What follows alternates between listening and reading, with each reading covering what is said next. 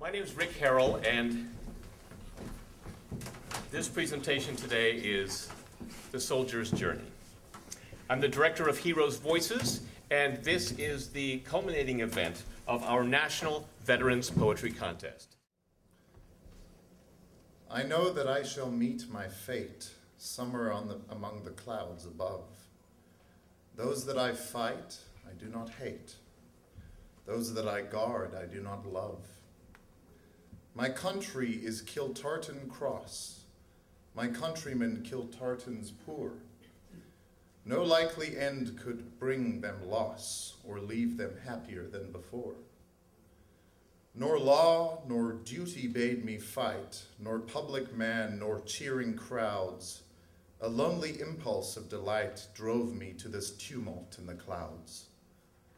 I balanced all, brought all to mind.